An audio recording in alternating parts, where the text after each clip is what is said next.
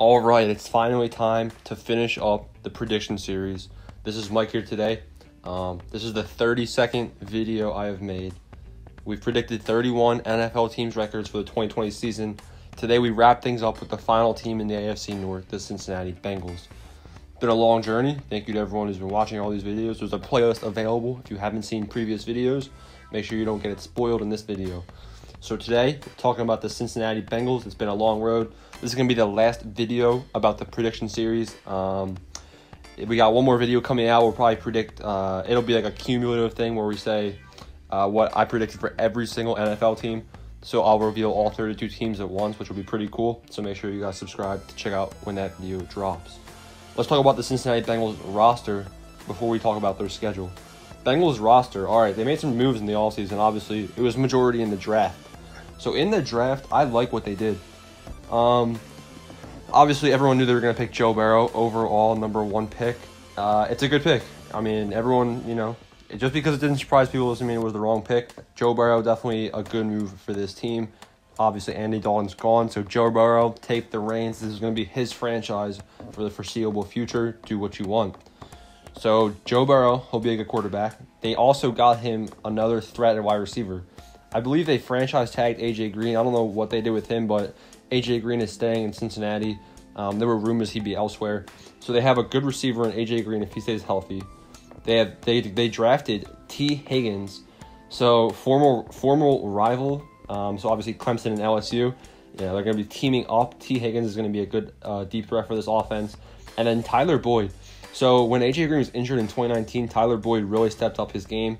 And he honestly played pretty well as the #1 receiver. So now that A.J. Green's taking, facing the #1 cornerback, Tyler Boyd's definitely going to have some more separation. I look for Tyler Boyd to have a solid year this year. And then John Ross is on the bench. He obviously has the big speed to join T. Higgins. So this wide receiver core is pretty good. Joe Burrow, good quarterback. Running back, we got Joe Mixon. Mixon didn't do great last year, didn't do horrible, but can you blame him? He's got the worst, I'm talking about the worst offensive line in the entire NFL. The Cincinnati Bengals offensive line is doo-doo. Mixon was able to have some career years with the horrible offensive line, but at some point, when you run the ball on the 2-yard line with Joe Mixon and he doesn't get in, can you blame him? Because at that point, it's the offensive line's fault. So this offense is looking good, except for the offensive line, which, brings it from a really good offense to, yikes, that offensive line is going to have some trouble this year. Defensively, not a great defense either. They brought in DJ Reader from Houston.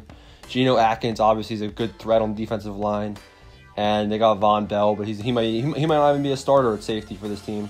So this defense definitely not looking great. I think Alexander McKenzie might be a new addition too, but this defense is not looking great this year. They're not going to perform very well. The Bengals, they're in the AFC North. They do have one of the easier schedules in the league, but they do have a relatively tough division where they play the Steelers and Ravens for a total of 4 games. So let's go into the Bengals' schedule. Week 1, they play the Los Angeles Chargers. Justin Herbert versus Joe Burrow. Let me rephrase that. I think Tyrod Taylor is probably going to be starting Week 1. I wish Justin Herbert were starting Week 1. But I think Taylor's going to start this game. I think that ultimately the Chargers lose. I don't know. Both of these teams might not be great this year, and I think it's just going to be, the Bengals have the home field advantage. Joe Burrow's first game, going to be a lot of hype. I think Joe Burrow performs well this game, and they get their first win against the Chargers, 1-0 for the Bengals. Then they travel to play the Cleveland Browns, first divisional matchup. Baker Mayfield versus Joe Burrow. Joe Burrow, honestly, I think he's a better quarterback than Baker Mayfield right now at this point in time in the NFL. I don't care if Joe Burrow hasn't started the game. I think Baker Mayfield's been a pretty solid letdown. The Browns do have some good talent at wide receiver, good talent at running back. Offensive line's a little sketchy, but the Browns' defense isn't great in some positions. These teams are actually pretty similar. I just like the Bengals a little bit more in this game. I don't care where it is. 2-0 for the Cincinnati Bengals.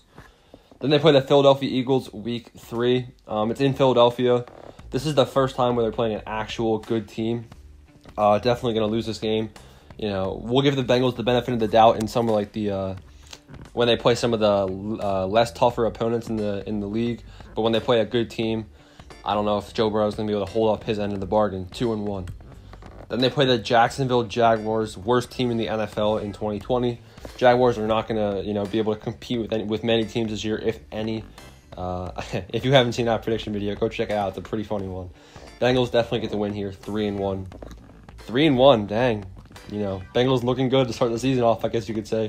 And, after they get off that pretty easy beginning, they have a tougher schedule coming up. They play the Baltimore Ravens for the first matchup. It's in Baltimore. Joe Burrow versus Lamar Jackson. Got my money on... It doesn't matter who's the better quarterback, because guess what? The Ravens have a stacked roster. The Bengals roster definitely has some holes. The Ravens roster, not really. Ravens get the win here, 3-2. Then they play the Indianapolis Colts. It's another away game, another decent enough team. The Colts are definitely going to be in contention to win the AFC South Division. The Bengals are not going to be in contention to win the AFC North, 3-3. Then they play the Cleveland Browns again. So obviously this is the second game. We gave them the win in Cleveland.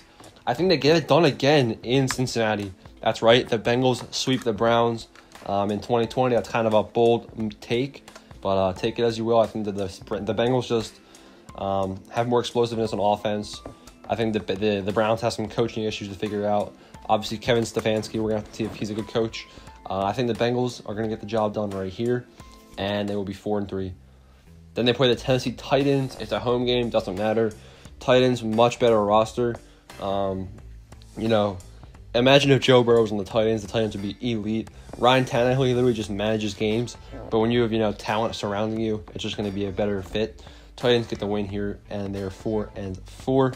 So they're 500 right now. Then they play the Pittsburgh Steelers for the first time. It's in Pittsburgh. No shot of winning. Steelers usually dominate the Bengals. I don't know. It's an easy win for the Steelers, honestly. So 4-5, and they're below 500. Then they play the Washington Redskins. It's in Washington. This is actually a really intriguing matchup. The Redskins bolstered up their defense. They got Ronald Darby, obviously, and they got Chase Young. So, Joe Burrow was number 1, Chase Young number 2. So the number 1 and number 2 pick face off. I just like Joe Burrow more than I think Dwayne Haskins is probably starting this late in the season. I kind of like the Bengals offense in this game. I like the Bengals offense more than the Redskins offense. Notable players in the Redskins offense, we got Terry McLaurin, and then, yup, you heard that silence, nobody. So I think the Bengals get the win here, even though it is in Washington. I think it'll be a close game. So 5-5, and they're 500. All right, 5-5. It's actually, looks like a salvageable season, right? All right. What is this? We got 6 games left. Bengals fans are not going to be happy with this 6-game stretch. They play the New York Giants. It's a home game for the Bengals. I think this is going to be one of the best games to watch in the season. Giants defense, not good. Bengals defense, not good. Giants offense, though, best running back in the league. They addressed offensive line in the draft. And I think they have a really good receiver core, just like the Bengals do. Quarterback, it's a toss-up. Who knows if Daniel Jones is going to progress this year. I just like the Giants' offense a lot more than I like the Bengals' offense in this game. So I think the Giants get the win 5-6. Then they play the Miami Dolphins. It's in Miami, which is I think this is a big advantage. We're going to have it's going to be Tua versus Joe Burrow probably this late in the season. And, offense versus offense, I just think that the Dolphins have less holes. The Dolphins, the Bengals are heading in the right direction, but they're not there yet. Dolphins, they already started rebuilding last year. The Dolphins are filling up some of their holes. Less holes in the roster, and the Bengals, they're just not there yet. So at this point, they're 5-7. Then they play the Dallas Cowboys. Tough game. Good luck, Cincinnati. I hope you guys beat the Cowboys. You're not going to. So 5-8. Second matchup against the Steelers. Steelers are going to sweep the Bengals. I don't know if Ben Roethlisberger is going to be able to stay healthy this late in the season. We'll have to see. We'll have to see if he even is able to perform as if he's an MVP caliber candidate again, as he was earlier in his career.